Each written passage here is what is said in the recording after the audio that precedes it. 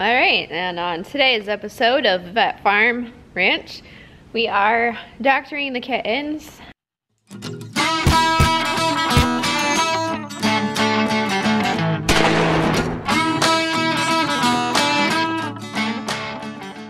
It's kind of like a, kind of skipping around in this. I'm sorry about that. So we took the kitten to the vet. I was expecting to be some sort of horrible wound from a bite attack, an infection for sure.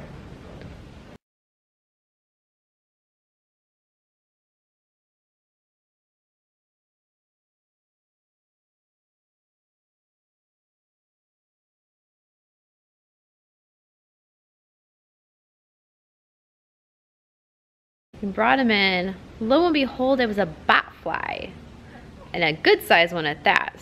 Took him in the back room, pulled the bat fly out, gave him a shot of antibiotics in the back, and the kitten had been sneezing relentlessly, just continually. And she's like, oh, you might be contagious, you might get the other cat sick. And I'm like, well, he's been sneezing for a couple of weeks, so I think it's probably just a virus or the dust in the barn. But for some reason, it never occurred to her to check the cat's nose. Bat flies very commonly go into the nasal passages of kittens, and this kitten had a bat fly in his nose. No joke. I got home that night, feeding the cat is sneezing just uncontrollably. And so finally I like pick it up, roll it over, look at it, and it looks like there's something in his nose. So I get him in the light better, and lo and behold, I can see it's the bat fly larva. So the vet actually said that the reason Sassafrass here was acting so bad was because he probably got into that hydraulic fluid that we had changed the other day. I mean, he didn't leave it out, but I mean, there's always residue on stuff, and if he walked in it and it licked his paws or something like that.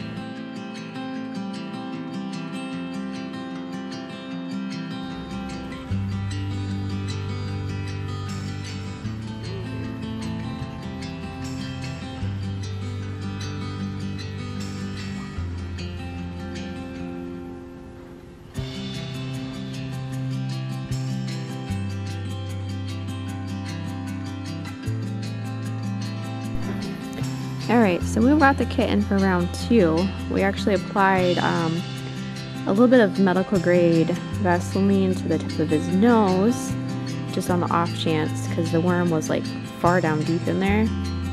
And after a few minutes, the kitten actually melted it with his breath and it went down in there, but now the worm is starting to kind of crawl out. So my pliers are gone, so I'm going to use my tweezers, hopefully, and nab that sucker.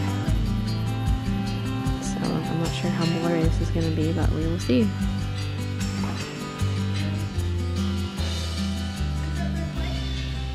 Okay, you have to hold his head like real still. And that's actually the worm that's popping around right there, not cat. I can tell. Oh gosh, that scared the crap out of me. There's the worm trying to come out. Hold him still. Oh, you ready? Oh, hold him still. Hold his head.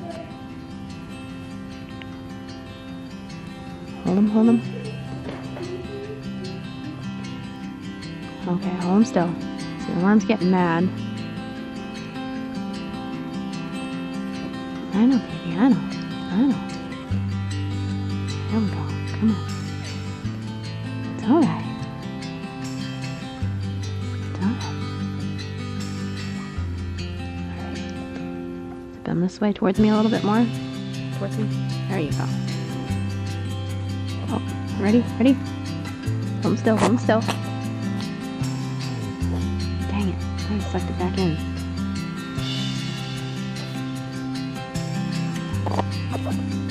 Gotta hold him.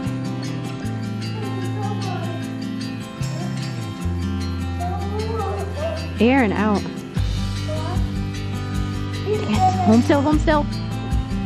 As much as you can. God damn it.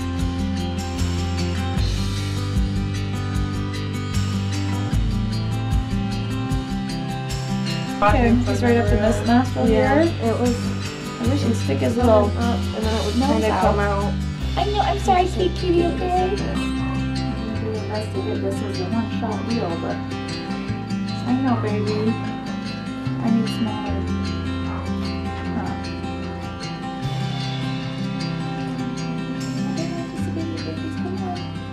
I see it. It's gonna feel so much better.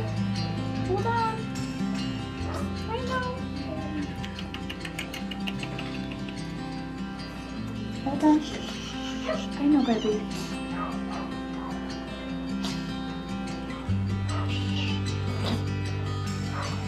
Alright, let's get my break for a second. Hi, baby.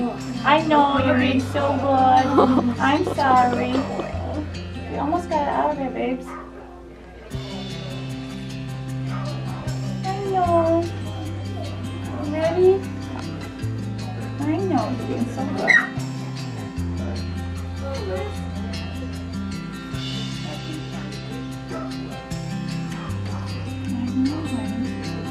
I'm not so sure we're going to be able to get it out without sedating, unfortunately. We can try to leave him here throughout the day and see if it pokes his ugly head out. We can try to keep trying to get it out. But unfortunately, we might not be able to get deep enough to grab it without sedating. I'm sorry, baby, I know. It's just the end. I'm just sick of it. Sick of being messed with, huh? Sorry, bud. There. We'll take about 5-10 minutes to go to sleep, so we'll let him get a little bit sleepy and. Poor baby. Sorry, bud. I was like, man, this is a rough day. He hasn't even had breakfast. And now these ladies just won't leave me alone. Here, sweetie. Okay, we'll be right back. I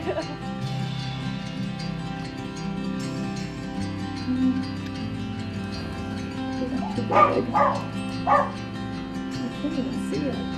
Come on, babe. Mister, tell that little thing and come back out and play. Close. Let's see if it comes out for us. Come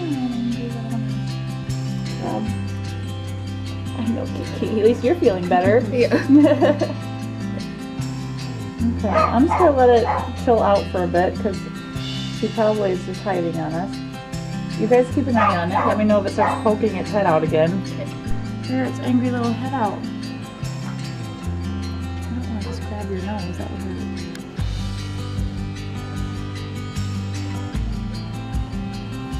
Here we go. Nice. Oh, wow. Well, that's not very big. I know, not very exciting, was it? Not as exciting as it grabbed it. Yeah, that's good that we got it when it was smaller. What did you just do to me? Yay! He's like, oh, okay. Oh, yeah. Oh, I'm sorry, baby. Aww. Now, could that, in theory, like, attach onto somebody else? No. Everyone's like, step Like back. an alien in the movies, like crawling across the table trying to get to somebody. Just jump on your head. Dear. Oh my goodness, I'm sorry, Kate. It's gonna feel so much better though. He's like, oh, sorry. Like, yeah. Oh, there.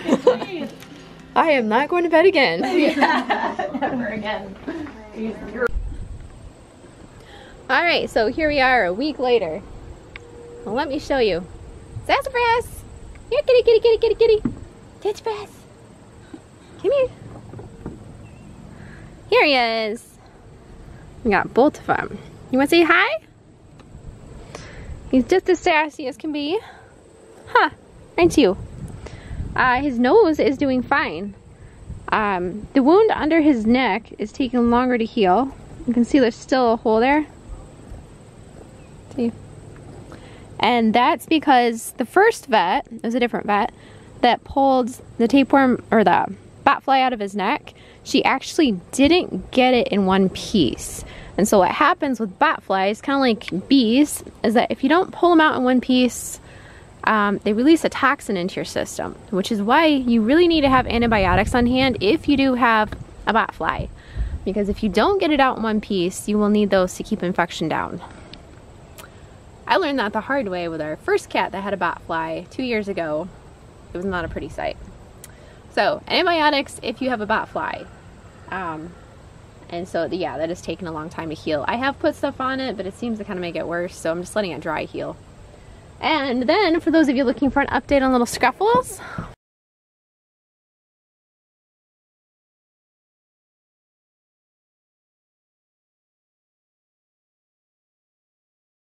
because he was so frail and so thin, his body couldn't handle, worming medicines are really hardcore chemicals, all right? It's not like, you know, popping a cough drop in your mouth, all right, guys? So it was a lot more than his system could handle, and he almost didn't recover. But he perked back up. I gave him some electrolytes. He's on a steady diet of baby food because he still can't keep anything down. It's kind of hit or miss. Sometimes he can keep it down, sometimes he can't. I give him like a tablespoon of food at a time, about every 2 to 3 hours. So, and I do add a little bit more of cool calories. I don't know if you're familiar with those. It's basically granulated fat molecules that you add directly into their food. And so he gets a little bit of that, a little bit of extra protein whey in his diet, vitamins. So his energy levels are through the roof. He won't leave me alone, and his brother won't leave him alone. And you can see he's been thrown up because he's got it coating his nose, his face, and then his paws will get a little wetness on them too. So, I don't know. He could be just severely inbred and just had some sort of abnormalities when he was developing as a tiny kitten. But at this point, I don't think it's worms. I haven't seen any worm signs, nothing in his stool. I just don't think it was formed correctly. And it's not contagious. He just wasn't blessed with perfect genes like Chunky Monkey over there. So the bottom line is, with the vomiting, it could be numerous issues. I don't think it's something that you can fix. It's possible he could just grow out of it. So we'll see how he does. But he's healthy, he's thriving, and will he be a barn cat? I don't know. We'll just wait it out and see. Anyway, that is the status of the kittens. And for those of you who are not subscribed to my channel and are watching, this is a farming channel. This is one of many aspects on the farm that I deal with on a daily basis. Feel free to subscribe or pause through my channel if you're interested in seeing any more of the chaos that goes on around here. But like I said, this is just a small snippet. Big thanks to Sand Lake Veterinary Clinic in Sand Lake, Michigan for taking the time to doctor up my little kitty over there with a worm.